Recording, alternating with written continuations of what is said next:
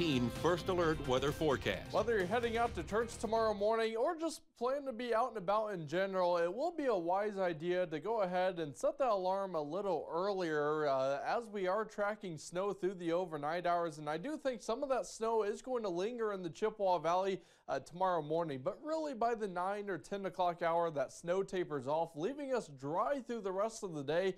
The cloud cover is going to hang on and temperatures not going to get too far. We'll start out into the low 30s, and as you can see through the afternoon, we'll be holding steady there into the mid 30s. Radar tonight showing quiet weather conditions locally like I described during first weather. We have actually had some bouts of light snow, especially here in Eau Claire, but I do think that cloud cover is low enough in altitude that the radar beam both from Minneapolis and La Crosse is probably overshooting the cloud top, and that's why it's actually not showing up on radar. But we take a gander to the southwest, especially across northwestern Iowa.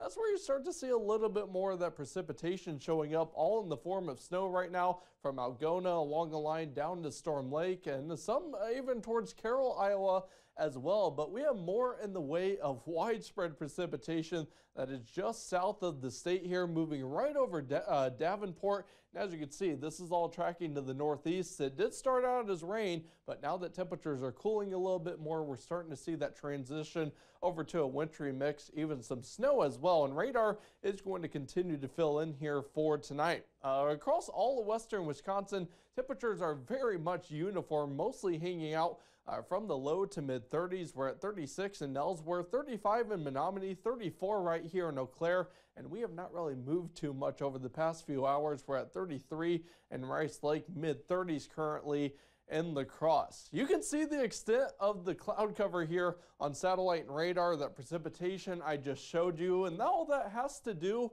with a storm system that's currently taking shape over Oklahoma. Here it is, and this is slowly but surely going to track to the northeast through Missouri and eventually into Illinois, and that's going to be the main driver for the snowfall that we do see here for tonight. That being said, let's go ahead and time it out for you with Skycast. We're dry at the moment, but around and especially after midnight, we'll start to see that snow filling in first off in our southern counties, but some of that scattered light snow does start to work into the Chippewa Valley.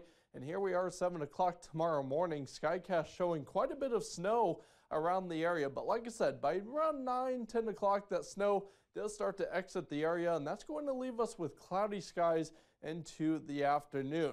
So the big question you're wondering, how much snowfall? Luckily it's not much, but it is enough to make things pretty slick. So that's why I'm saying you'll want to allow extra time on the roadways. If you live in this white contour, that's where we're broadly expecting between a slushy dusting up to an inch of snow. Meanwhile, if you live in this blue contour, especially across parts of Vernon, Monroe, Jackson, Clark County, you folks, I do think, could have a chance to see between 1 and 3 inches of snowfall. Through the rest of the day tomorrow, it does stay cloudy, while mostly cloudy skies into tomorrow night. And as we head into Monday, it is going to be a dry day, more clouds and sunshine before the next Clipper system does arrive, and that does look to bring some snow Monday night. We're at 36 for the high tomorrow, 40 on Monday. We do briefly cool to around 37 on Tuesday before warming nicely through the 40s the rest of next week. That's a look at your forecast. We'll send it back to you, Melanie.